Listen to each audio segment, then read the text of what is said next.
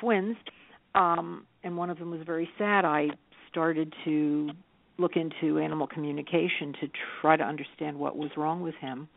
And it was through that I started to realize that, hey, what's coming through me is a lot different from what's coming through my friends who were studying and working with me alongside me for 6 years. So I don't mean to go on. You can ask. Please do. We like when you go on. We're going to share our experiences along with what you're talking about. So please do.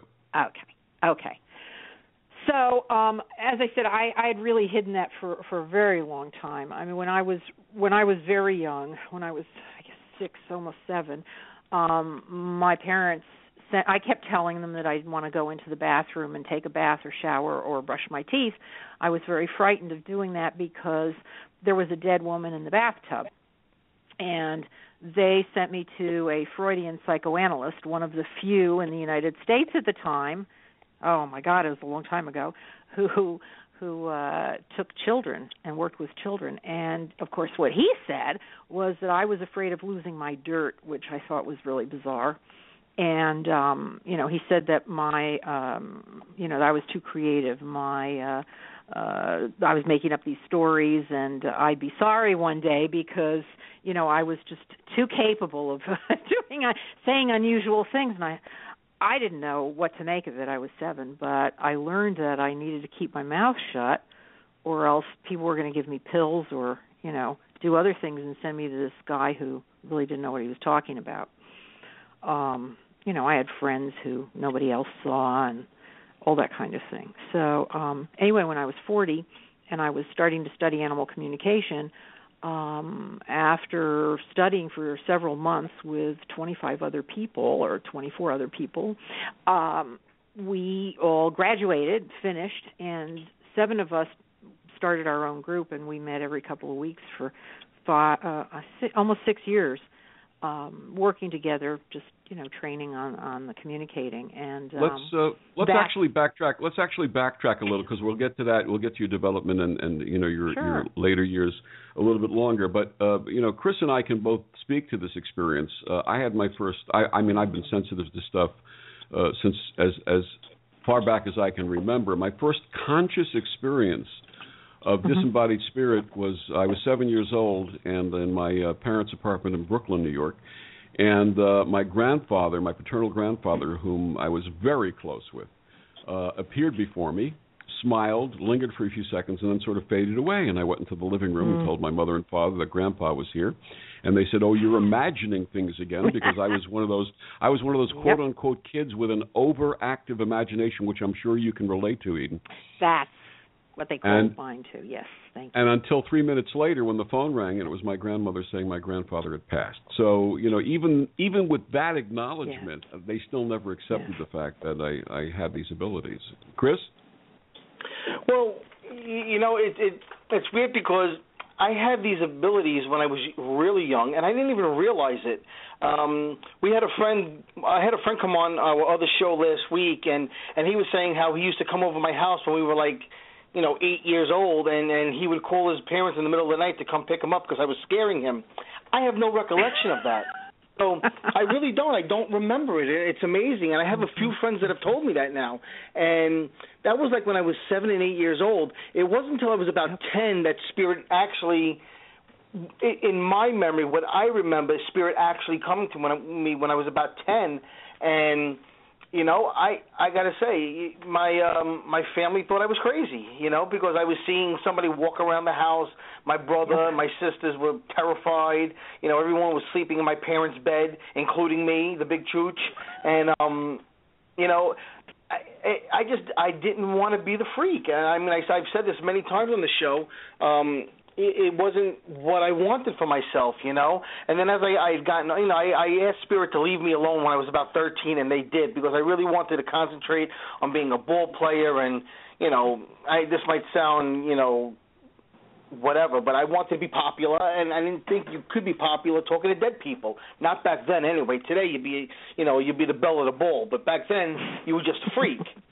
So I begged them to leave me, and 13, they did. And then you want to know what happened? Something crazy happened. I have a cousin who's pretty famous, John Edwards, and, you know, he embraced it. When I pushed it away, he embraced it, and he became, you know, John Edwards, the psychic that everyone knows. And I went about my life just pushing it away, not, you know, acknowledging it or trying not to. And little by little, it would like infiltrate my life here and there and give me like little signs, and I would push it away. I'd be like, no, leave me alone. I don't want to be part of that. You know, I don't want to be John Edwards. You know, so it wasn't until I got married and I had my second child that spirit came back to me full force, and they basically said, you know what? You're a dumbass, because you could be as good as anybody if you want to be, but you wasted your life going into the military, trying to be a baseball player, blah, blah, blah, blah, blah. Where are you? You've been good at everything, but never quite good enough. You know what? We're going to teach you, and you're going to accept who and what you are, or we're going to haunt you for the rest of your life. And it was at that moment that I said, okay, teach me. And that's basically my story in a nutshell. You know, I love it. It's so nice to hear that, because it starts to make me feel so much, you know, more normal. I identify so well with it. I think all of us who were born, quote unquote, open, or born with the ability to recognize that we had senses that other people might not have developed at that age, struggled in some way. I know it was very hard for me to make friends when I was a kid. Being isolated, often being on my own, teachers calling me a daydreamer, which actually I learned later I was meditating, and just not really connecting with the things that the kids that back then were into. And I'm just wondering, what was it like with your friends as a child? Forget about your family. What was it like with your friends?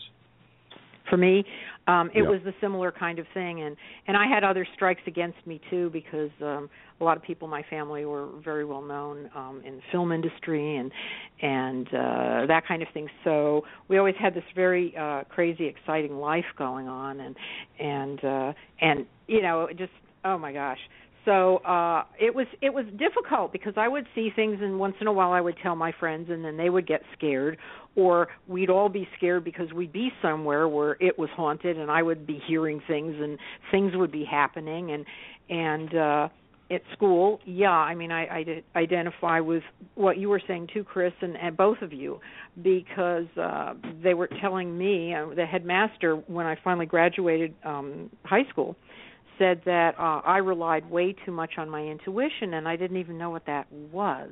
Sort of, you know, and I would tell people that so and so was bad. You know, don't hang around this person, or you know, don't have this person to my house, Mom and Dad, because this person's bad. And, you know, they would laugh at me, or my father would call me a witch, which totally frightened me, because I thought of the Wizard of Oz and the, you know, that horrible hat and the green nose. So, yeah, and, you know, and then as growing up, I mean, for me, I would know things, but I didn't know that I knew them, because I thought everybody knew the same things that I did, and I didn't understand. Actually, I finally, I mean, not that I haven't gone to therapy before, because I really needed it after that, but I went to a therapist a while ago to try to find out what parts of me or my life or my understanding were like the normal average kind of person things, and what were the psychic medium things. And she was so interested in all my stories and that sort of thing that she really wasn't very helpful. But it was very hard, and it was really difficult.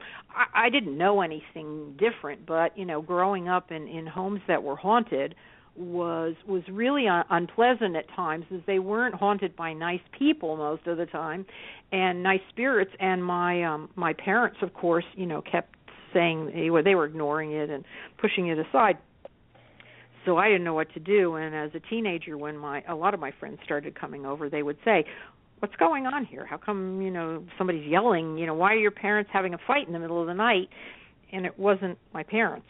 And we'd have house guests. My parents would have people come in all the time and stay, and, you know, they'd see people walking around at night, and, you know, you'd hear footsteps and doors opening and closing, and, worse. I mean, it just went crazy.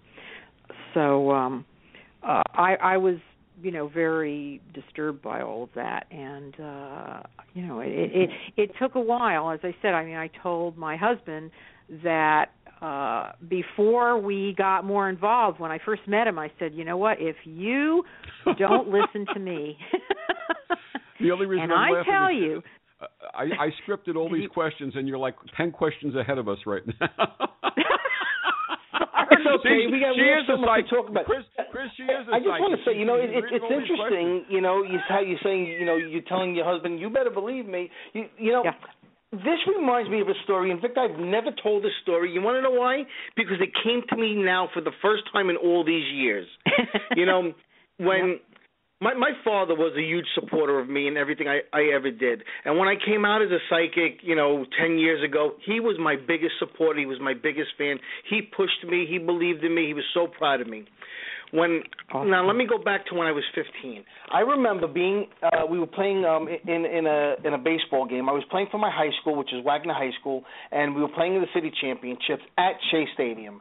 And my father was in the front row, and I'm in the batter's box, and it's like the fifth inning or whatever, and it's amazing. I'm even remembering. I can't believe I blocked this out of my mind for all these years, and I'm talking to a baseball player standing right next to me who really wasn't there. Well, he was for me. Everybody else. I love it. And I remember my father looked at me. He goes, "Chris," and I turned around and looked. He goes, "What are you doing?" I said, "Oh my God, I'm talking out loud." I didn't realize that I was talking out loud to a spirit. So I kind of back up towards my father a little bit. I was maybe 10 feet from him, and he says, "What did he say to you?" He said he's going to throw me a first pitch curveball. My father goes, "He hasn't thrown a curveball all game. What are you going to do?" I said, "I'm going to listen to him." I remember I get up. Now, this kid did not throw a curveball all friggin' game. My father was right. He didn't, Mm-hmm. I went up there looking for a first pitch curveball. The kid threw me a first pitch curveball. I hit a double in the gap and knocked in 3 runs. And here I am thinking to myself, holy shit, this could be something good for me. But you know what? But that was the last time it happened, really, that I can remember until later into my Air Force years. But it's funny that just came back to me. That's a great story. Yeah. Yeah, it really is, and I loved it because my father was like this great guy. My father was me, only older, really funny, and everyone loved him. And when he said something, people stopped and listened all the time. Mm-hmm. And when he yelled at me, and I knew that yell, and I turned around really quick, and he just looked at me. He's like, "What are you doing?" with that face that he used to make, and I was like, "Oh my God, I'm talking to a dead person. That's what I'm doing." But I couldn't say it. It was just like crazy. And, I'm actually glad I had that experience now that I think about it. The funny thing is that I've often actually done that. I've sort of semi-tranced out and had conversations, and then people who were around me at the time will come over and say, "Who are you talking to?" Or yep. my wife will say, "You're there again. You're not here. You're there again." And this recognition of the fact that this is happening. Do you ever do that? Even do you ever sort of zone away and go into conversation? I do, but most often it's not really zoning out for me, which is kind of funny because I'll be standing with someone and either I'll get a chill or I'll just I'll start hearing they're telling me something. One of my guides is saying something, or it's somebody for that person I'm with, which doesn't happen as often because I asked not to have that happen. Right. But, yeah, all of a sudden, I used to worry and, again, keep that in, and now I just, do talk and I'm shaking my head and saying yes, agreeing, okay, I'll tell them, Right. What is going on? Absolutely. I just want to say that you're listening to Second Sight Radio on the D.T.M. Wicked Radio Network. Our guest tonight is animal communicator and psychic medium Eden Scott Cross. And Eden, please tell our listeners where they can find out more about you and the work that you do. Well, I have a Facebook page, and that is my first name and last name, Eden Cross, animal communicator. I'm working on a website. I hope to have it up by the end of the year, but because I am still a full-time interior designer, people have to be a little bit more understanding. It takes me a little longer to get things like that going. Plus, I've only been outed for the last 4 years. So that's I like that, funny. outed. Yeah, Walked out of the closet, huh?